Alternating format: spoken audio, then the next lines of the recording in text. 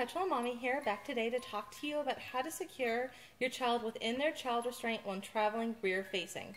So this information will pertain to infant-only carriers and children traveling rear-facing in their convertible seats. The only piece of information that would be different when talking about the convertible seat is that the convertible seat does not have a carry handle. This is an infant-only carrier. This is the one that I am going to be using today. This happens to be my daughter's car seat that she's actually using, and she's on the floor next to me, so you may hear her every once in a while. I'm not telling you this is the best car seat on the market. I'm not telling you that this is the safest or the one to purchase. This is just the one that I have that I'm using for my daughter and the one that we're going to go ahead and use for this video. If you have specific questions for me, go ahead and put them below in the comments, and I'll answer as many as I can. This video is not going to be about how to install the car seat in the vehicle. It is just about securing your child within their child restraint when traveling rear-facing. Today is November 7th, 2015. Everything that I'm telling you is correct as of this date. That doesn't mean that tomorrow or 2 months from now something in this video may change, some of the information may have changed. Please, please, please do not use this video in substitution of reading your car seat manual. That is one piece of information that I want you, one piece of literature I want you to read from the very front to the very back, starting at the warning sections all the way through the end. What I tell parents and caregivers when they come to me for help with their car seats is that it is not enough for me to know your car seat manual inside and out. You need to know it. So please, please, please always, always, always read your manual before using your car seat. If you have any questions, contact the manufacturer. Make sure that you get the answers to your questions. And at the end of this video, I will link some information for where you can go ahead in your area and get your car seat checked, either for free or for a nominal fee, depending on the service, and organizations that can help you answer any car seat questions that you may have. Again, back to the manuals. I do want to show you guys, I have this printed out manual for two reasons. One is because my car seat manual was used for a car seat class that I taught to train technicians to be car seat to be car seat technicians, and I never got it back.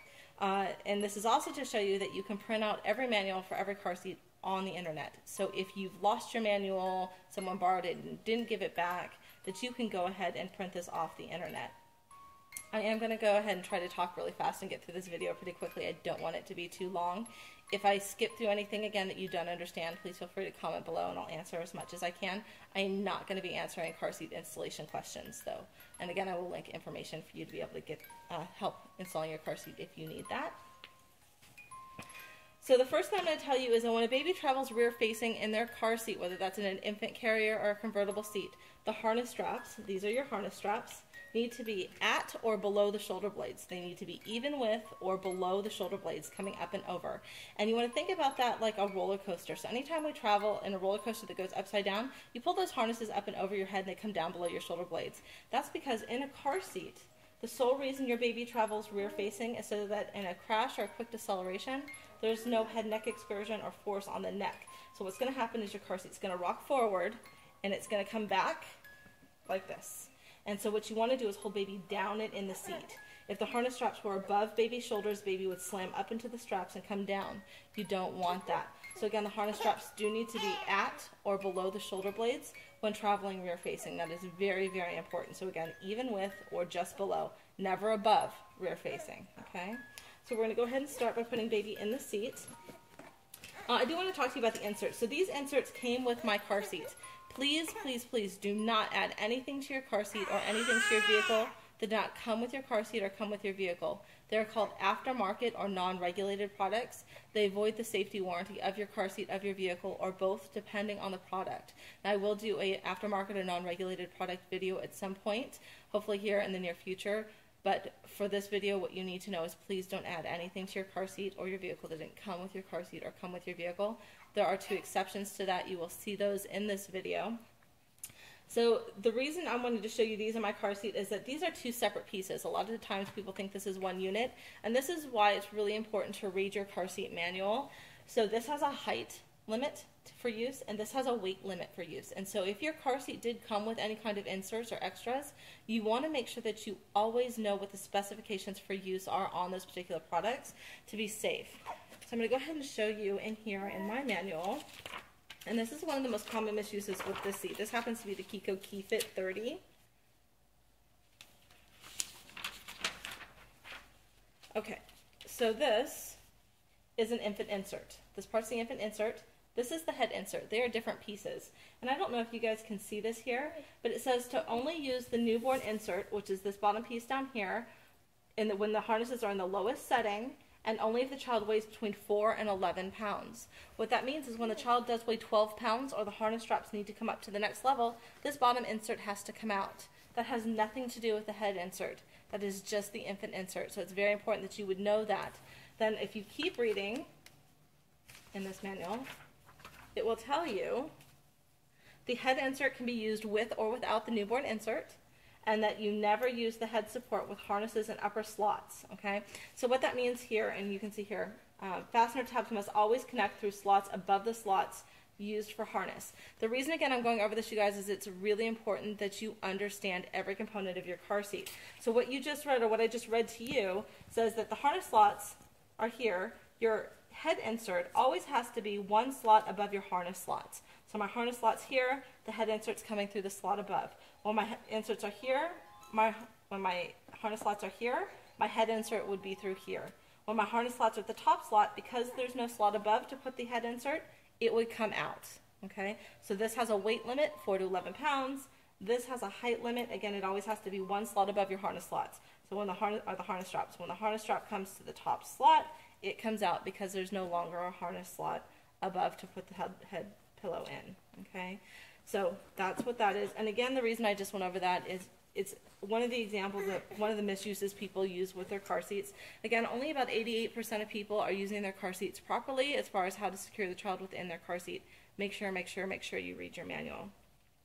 So here's our little baby today. And when you put your baby in a car seat, you want to sit them in a full upright position, just like they're seated in a chair, okay? So full upright position, just like baby's seated in a chair. I'm just getting some of the excess out of the way. Now the first thing that I do, and there's no right or wrong here, is I buckle the crotch strap. 2 solid clicks. Okay, and I keep my hand typically behind the buckle here, so that if I pinch something, I've pinched myself and not baby. Okay, and this baby's a little bit small for the seat. Then I clip my retainer clip together. Your retainer clip is one of the most important components of your car seat nationwide. It is one of the most misused. It belongs at armpit level or nipple line, however you want to remember that. Believe it or not, your newborn's nipples are in line with their armpit, so again, that's armpit level or nipple line. This is actually the last piece that I adjust on the car seat though. So what I'm going to do is I'm going to put my hand here at the buckle. I'm going to pull the excess strap across baby's legs. Make sure baby's seated. Across baby's legs, just like that. Then I'm going to push the retainer clip down. Push the retainer clip down. And the reason I do that is if I keep my retainer clip in position and I tighten the straps, I'm going to choke baby. Let's go ahead and remove baby's binky. Okay? So again, if I had it here and I want to tighten the straps, I would guillotine baby. So I don't want to do that. So again, I'm going to tighten here first. Just pull up across the legs. Pull down at the retainer clip. Then I'm going to put my finger at the top of the clavicle bone before I start to pull so I can feel how tight the straps are getting. When baby is tight enough, you should not be able to pinch the webbing easily up and down together like this. You will always be able to pinch like this. Okay, that's not the test. It's at the top of the clavicle bone or shoulder, and it's up and down like this. You should not easily, again, be able to do that. So again, my finger at the top of the clavicle bone, and I'm going to take here and I'm going to pull, pull, pull, pull, pull, pull, pull, pull, pull, pull, pull, pull, pull, pull, pull. This is one of the hardest things for new parents to do, is to make their babies tight enough in the car seat. And what I do tell parents is that babies came out of a very small area. It does no good to get your car seat in your car nice and tight if we're not securing their little bodies within the car seat. So again, nice and tight so you can't easily pinch the webbing up and down together. And then I'm just going to wiggle my retainer clip right into position. Okay? Again, armpit level or nipple line, just like that. Baby should be nice and secure. Consider it a snug hug. Nice, nice, nice and tight. You are going to tighten and loosen your baby every single time you put them in and out of the car seat. If I went to take baby out of the car seat like this, I'd have to stuff her out. She'd learn to hate her car seat. So always loosen it an inch or two. So what I'm going to do is push the button here, put my hand towards the back of the shell of the seat, pull the webbing ever so slightly. Just loosen it about this much. And again, when I want to put her back in, I just buckle her all back up, snuggle her back in every single time. Okay, you guys? No jackets, no sweaters, no sweatshirts, no thick clothing of any kind in the car seat. I will say that to you again. No jackets, no sweaters, no sweatshirts, no thick clothing of any kind in the car seat. It adds compressible material. You think you have baby nice and tight and secure it within the restraint, and they're not. They can be ejected from that restraint. So please, please, please Never ever. One thin layer of clothing, buckle baby in. You can tuck whatever you want over top of baby once baby is buckled and secure, but not underneath the harness straps. So what I'm going to do now is I'm going to take baby out just like she was going to come out. And I'm going to show you how I would secure her if I did not have the infant insert and the head pillow, okay? If my car seat did not come with these items.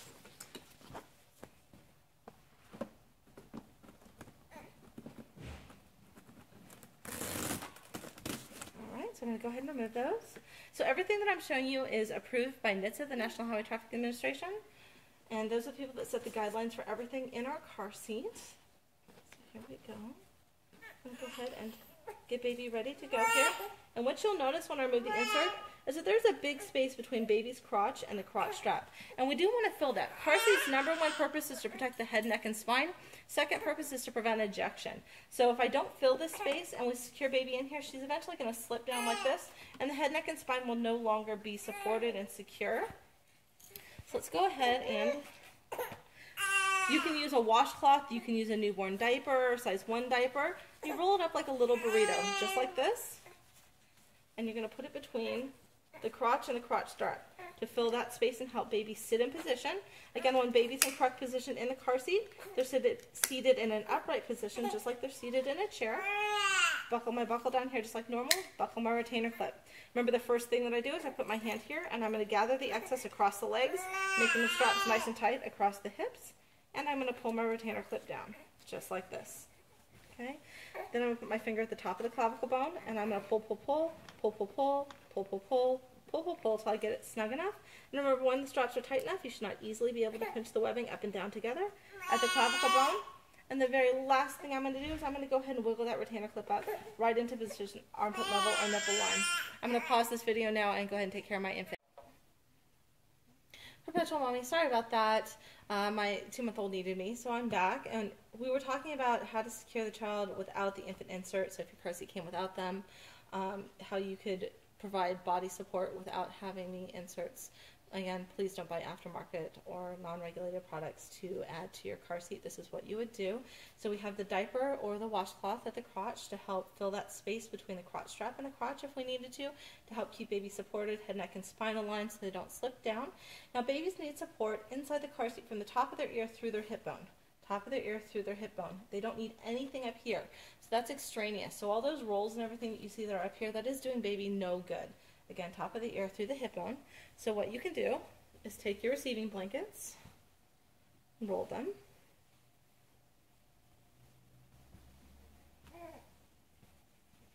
I'm going to roll it up really fast so you can see it.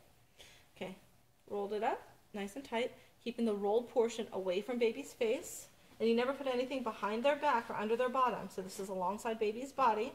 Again, rolled portions away from the face, so if baby turns her head, she's not going to breathe into the fold. Okay, top of the ear through the hip bone, just like that. Second blanket, going to do the same thing.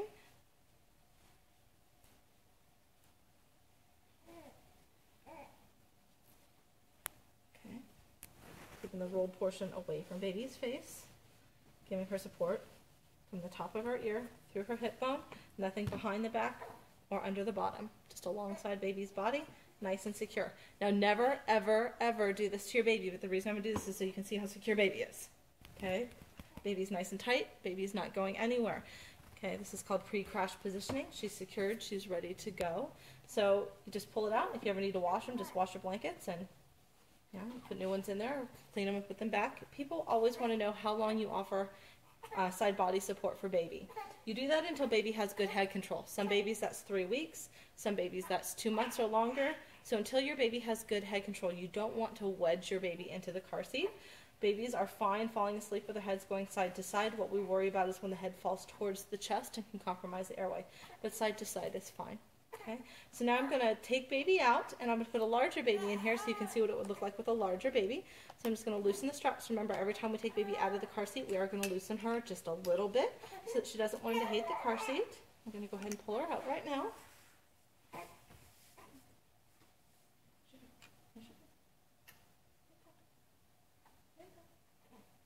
you go. All right, we have our bigger baby right here. I'm going to go ahead and sit her down. Just like this. so you guys can see again how you secure baby in.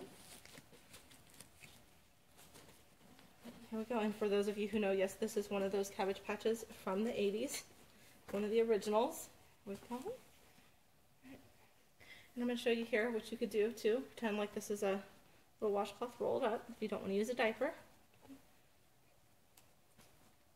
Make it a little bit thinner. You don't want to hyperextend the legs, so you don't want to put anything in there that's going to push the legs too far apart. Put that right between her crotch and the crotch strap, just like that.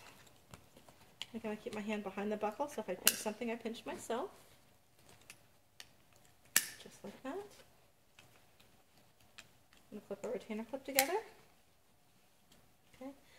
Starting at the lower hip area, go ahead and tighten across the legs, just like that. Okay. If you have a bib on your baby, you do want to go ahead and pull that up over the harness straps at this point.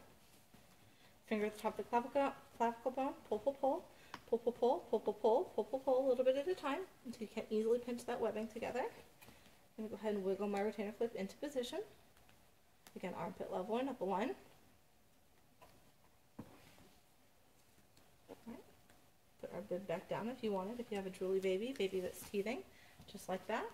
And she probably wouldn't need support at the top of her, from the top of her ears through her hip bone. She probably has good head control at this point, but she still wasn't filling the space between her crotch and the crotch strap, so I went ahead and I put something there for her. Now, if this baby did not have head control, you could do the same thing that we did for the smaller baby. Okay. From the top of the ear through the hip bone. From the top of the ear through the hip bone, just like that. Okay. Babies fit in their car seat. You always want to know the height and the weight of the seat. This particular seat goes to 30 pounds. And the inches on this seat, you know what, I actually don't remember offhand, but it will tell me on the side of your seat. So if you can't remember, you always can look at the side of your car seat. They're mandated by law to have a sticker that tells you. So 4 to 30 pounds and below 30 inches. So on top of having to be between 4 and 30 pounds and having to be less than 30 inches or less, their head cannot be more than an inch from the top of the seat. So for here, that's about the top of the Kiko label. But they have to be within the shell of the seat. So if the head is more than, if there's not at least an inch between the top of the head and the top of the car seat, baby is too tall. Now this car seat does say baby has to be 30 inches or less, but if you have a baby that's very long in the torso and short in the leg, they're going to fit very differently than a baby that's short in the torso and long in the leg. So you are concerned with seated height. So even though it gives us an overall inches, which you have to be aware of, you also have to be aware that two 26-inch children would fit very differently in this seat depending on how they're proportioned. So even if you're within that 30 inches, if baby's head, if they don't have at least an inch between the top of the head and the top of the car seat, they are too tall for this car seat. So my son outgrew his car seat about 16 pounds, and he was nowhere near the length because his seated height was too high. And he didn't have an inch of clearance between the top of his head and the top of the car seat. So you have to be watching for all of those things. So regardless of how much, or not irregardless, regardless of your weight and your height limits of your car seat, that 1 inch always pertains. As I sit here right now, every infant seat that I know of wants to have at least an inch of clearance between the top of the head and the top of the shell of the seat. I believe that's it for me right now. Oh, the carry handle. I want to talk to you guys about the carry handle. You need to know what position your carry handle needs to be in the car, and you will find this out by reading your instruction manual. If you have a car seat that says you cannot have the carry handle in an upright position, rear facing in your vehicle, and you have it like this, this can be a lethal error. These have broken off. They have stabbed children. They've impaled them. They've broken off and been like shrapnel flying through the car. If your manual says it can be up in the car, you can have it up in the car, but if it says you cannot, you cannot. You need to find the approved position for the handle to be in. My particular car seat says it can be in any position. If I come across a car seat where the handle could be in any position, I always put it back all the way, and that's for that rebound. In the beginning, I was telling you guys that the sole reason your baby rides rear facing is so that in a crash or quick deceleration, the head, neck, and spine is fully supported because the car seat rocks or rebounds. So that means your car seat rocks again all the way forward against the back of your vehicle seat, comes all the way back down, and will come back down again. If the carry handle's up, the first thing that hits the back of the vehicle seat is the carry handle. But again, if your manual says that you can do it, you can. You need to know which positions are approved for travel in the vehicle with your infant-only carrier. If your baby's traveling rear-facing in a convertible seat, you don't need to worry about that because the convertible seats right now do not have carry handles. This, again, was a very quick video to talk about how to secure your child rear-facing in their infant-only or convertible seat. Please comment with basic questions below. I will answer. Very specific technical questions, I will probably refer you back to your local Safe Kids organization or the NHTSA website, only because I don't want this to become a car seat blog. I just want to go ahead and get a video out there for those of you that are visual learners, so that even after you've read your manual for your car seat, that you can go ahead and see what it would look like to properly secure a child within their infant carrier. I do encourage you all, if you have any questions about your car seat, to find your local Safe Kids Coalition and get your car seat inspected for free. They should go over every aspect of your car seat and do a doll demonstration. That's what we call this. If your baby has not been born yet, they should do this with you so that you can practice hands-on with your car seat what it feels like to actually adjust your own particular car seat. This is Perpetual Mommy wishing you all a great day. Hope you're having a happy day, and talk to you later. Bye-bye.